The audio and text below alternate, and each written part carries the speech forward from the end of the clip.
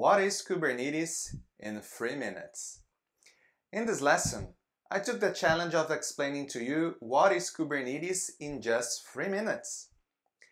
Kubernetes is the name of Greek origin, meaning helmsman or pilot, the person steering the wheel of a ship or boat. The Kubernetes project is a portable, extensible, and open source platform for managing containerized workloads and services. Portable means that Kubernetes is everywhere, running on bare metal, VMs, public and private clouds. Extensible means that Kubernetes is a platform that enables the addition of new functionalities built on top of it.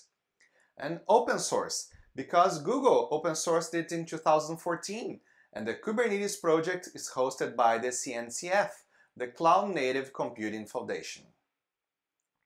Kubernetes uses a declarative approach for the configuration of its workloads. This means that instead of declaring an API that would allow you to execute commands, do this, do that, to achieve a specific workload state, Kubernetes requires just the desired workload state and will take care of whatever steps are necessary to reach that state. Let's take a look at this example. Here I have the YAML file for a Kubernetes deployment. Most of the configuration in Kubernetes is done by YAML, and some might even argue that Kubernetes is the most sophisticated YAML processing engine ever.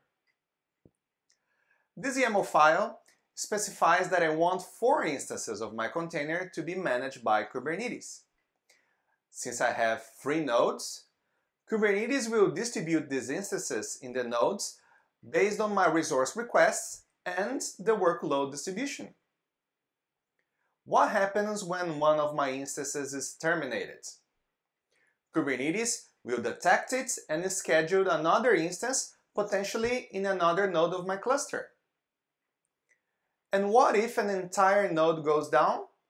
Kubernetes, once again, will detect it and reschedule the instances that were in the failing node to other nodes.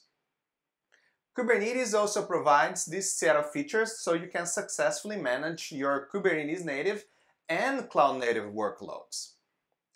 Self-healing, just like we've seen in the previous example.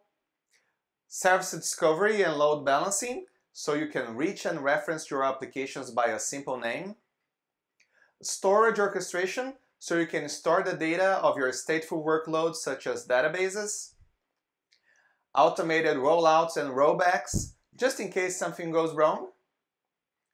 Optimal use of resources, considering the minimum and maximum amount of resources your application can consume. Secrets and configuration management, so you can provide different configurations for your applications based on the environment they're running. That's it. My 3 minutes are gone. I hope you enjoyed this lesson and you watch the following ones when we explain more concepts about Kubernetes. Thanks for watching. Don't forget to like this video and subscribe to our channel.